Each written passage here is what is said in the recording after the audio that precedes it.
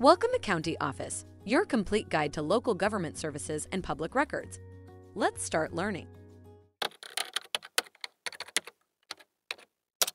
Is the military civil service?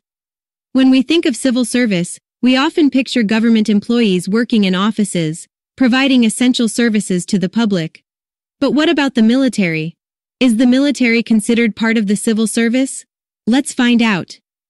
In the United States, the civil service is a branch of the federal government that employs individuals to work in various departments and agencies.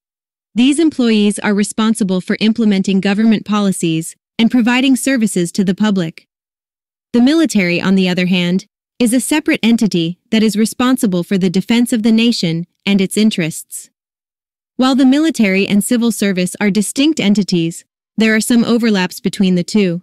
For instance, the Department of Defense, DoD, is a federal agency that oversees the military but also employs civilian personnel.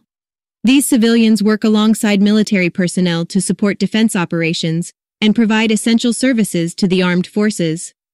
Additionally, some military personnel transition to civil service positions after completing their service.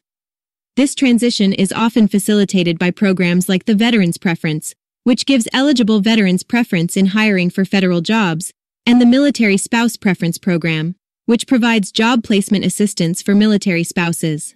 However, it's important to note that military service is not considered civil service. Military personnel are subject to different rules, regulations, and benefits compared to civil service employees.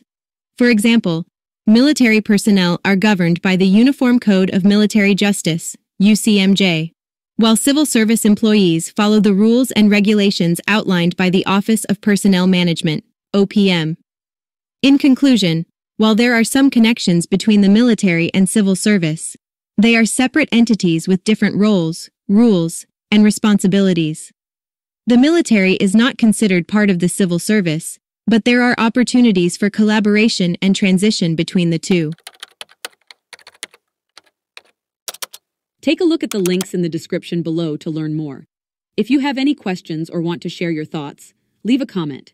We're here to help. Thanks for watching our video. Be sure to like, subscribe, and leave a comment below. We'll see you in our next video.